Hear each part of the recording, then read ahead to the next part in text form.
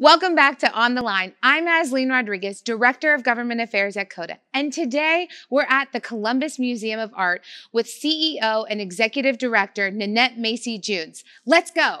Thanks, Asleen. I want to welcome you all to your Columbus Museum of Art.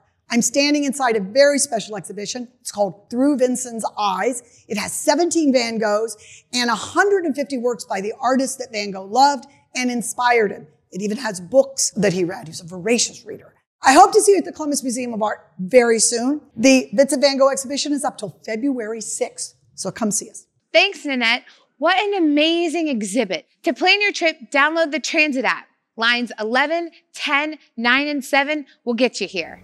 On our next episode, meet us at the Columbus Urban League.